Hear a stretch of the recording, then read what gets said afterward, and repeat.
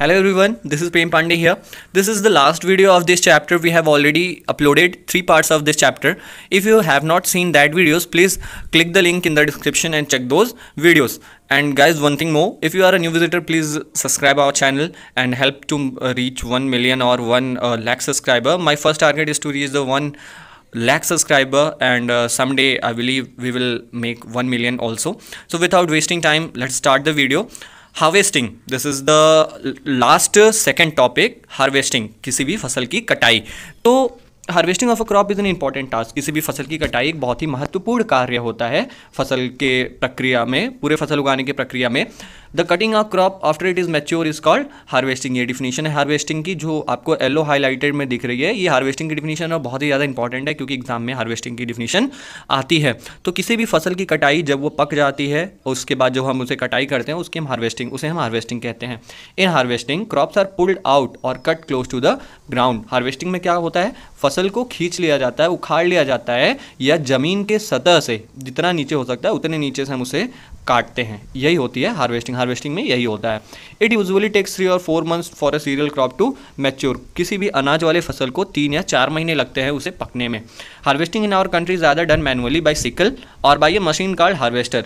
हमारे देश में जो कटाई होती है वो या तो जो हम हाथों से करते हैं हंसुए की मदद से, या हम मशीन से करते हैं हार्वेस्टर की मदद से. अगर आपने हार्वेस्टर नहीं देखा तो देख लीजिए. This is the harvester. ये मशीन होती है जिससे हम कटाई करते हैं. जो कटी हुई फसल होती है, इन द हार्वेस्टेड क्रॉप, जो कटी हुई फसल रहती है, the grain seeds need to be separated. अनाज क्या होता है, अनाज को ज़रूरत होता है कि उसको जो हमारी जो पूरी फसल है, जो कटी हुई फसल है, उसमें से हमें अनाज निकालना पड़ता है और भूसे को अलग करना पड़ता है. जो वेस्ट पार्ट है उसको अलग करना पड़ता है. और इसी प्रोसेस को हम क्या कहते हैं, थ्रेसिंग कहते हैं. तो हमारे पास थ्रेसिंग की भी डिफिनेशन हो गई. The process of separation of grain seeds from the chaff is called threshing. This is carried out with the help of a machine called combine, which is in fact a combined harvester and thresher. ये एक machine के द्वारा किया जाता है और machine का नाम होता है combine. combine मतलब मिलाकर. किस चीज़ की मिलावट होती है इसमें, हार्वेस्टर की भी, मतलब कटाई भी होती है, और थ्रेसर भी होता है उसमें, कि हम अनाज को और भूसे को अलग भी कर सकते हैं. आप यहाँ पे कंबाइन मशीन देख सकते हैं. This is a combine machine. ये हार्वेस्टर भी है और थ्रेसिंग का भी काम कर लेता है. Farmers with small holding of land do the separation of grain and chaff by winnowing. वो किसान जिनके पास बहुत ही कम ज़मीनें होती हैं, वो कैसे करते हैं थ्रेसिंग, मतलब कि अनाज को और भूसे को अलग वो कैसे कर लेते हैं, विनोइंग. विनोइंग एक प्रोसेस होता है जिसको हम क्लास 6 में पढ़ चुके हैं, मैं फिर भी आपको बता देता हूँ. विनोइंग मतलब होता है, हम हिंदी पे हमारे गाँव में बोला जाता है इसे ओसाना. मतलब कि जब हवा चलती है तो हम जब हम उसे ऊपर से गिराएंगे तो जो भूसे होती है वो उधर जाके गिर जाती है, और अनाज जो कि वजनदार होती है वो वहीं पे ज़मीन पे गिर जाती है. तो आप फिगर के माध्यम से ज़्यादा थोड़ा समझ सकते हैं. तो this is winnowing.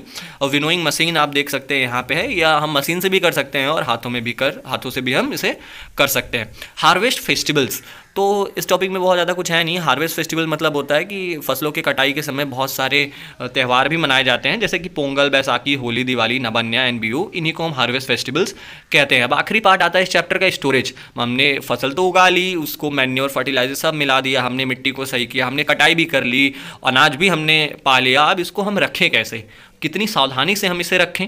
Storage of produce is an important task. किसी फसल को, हमारे जो उत्पादन है उसको संजो कर रखना बहुत ही ज़्यादा महत्वपूर्ण कार्य होता है. If the crop grains are to be किप्ड for longer time, अगर किसी भी अनाज को बहुत लंबे समय तक रखना है, they should be safe from moisture. उन्हें नमी से, इंसेक्ट से, कीड़े मकोड़े से, रैट्स से, चूहों से, और छोटे छोटे माइक्रो ऑर्गेनिज्म से बचा के रखना होता है. The fresh crops has most moisture. जो ताज़ा कटी हुई फसल होती है उसमें ज़्यादा नमी होती है. इफ़ फ्रेशली हार्वेस्टेड ग्रेन्स, अगर जो ताज़ा कटी हुई जो अनाज है, आर स्टोर्ड विथआउट ड्राइंग, उन्हें बिना सुखाए हुए अगर हम रख दें, स्टोर करें, दे मे गेट स्पॉइल्ड, वो ख़राब हो सकते हैं, या अटैक्ड बाय ऑर्गेनिजम्स, या उन पे छोटे छोटे माइक्रो ऑर्गेनिजम्स क्या कर सकते हैं, अटैक कर सकते हैं. मतलब उन्हें, उस फसल को ख़राब कर सकते हैं, उस अनाज को ख़राब कर सकते हैं, रखे हुए अनाज को.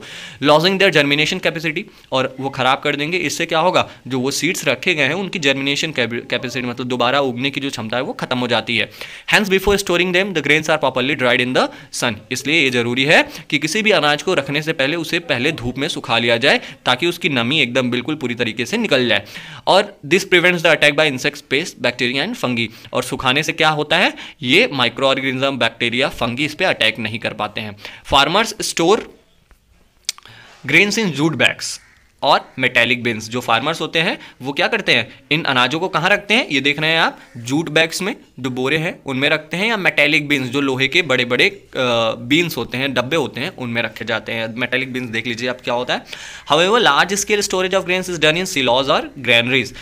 और अगर हमारे पास बहुत सारा अनाज है और उसे हमें रखना है तो ये किस में होता है, सिलॉस। सिलॉस क्या है, ये देख रहे हैं आप, बड़े पैमाने पे स्टोरेज के लिए जो चीज़ें बनाई गई इसी को हम सिलॉस कहते हैं। ग्रैनरीज मतलब हम इसको बोल सकते हैं जैसे गोडाउन टाइप का बोल सकते हैं, जिसमें बहुत सारा बोरे में ही रखकर पूरा अनाज रखा जाता है। To protect them from paste like rats and insects, जिसे हम चूहों से और कीड़े मकोड़ों से हम बचा सकते हैं सिलॉज और ग्रेनरीज में रखकर अपने अनाज को। ठीक है। Dried Neem lips are also used for storing food grains at home. जो सूखे हुए नीम के पत्ते होते हैं ये भी हमारे घरों में यूज किए जाते हैं अनाज को बचाने के लिए। कैसे यूज किए जाते हैं, for storing large quantities of grain in big godowns specific chemical treatments are required to protect them from paste and microorganism.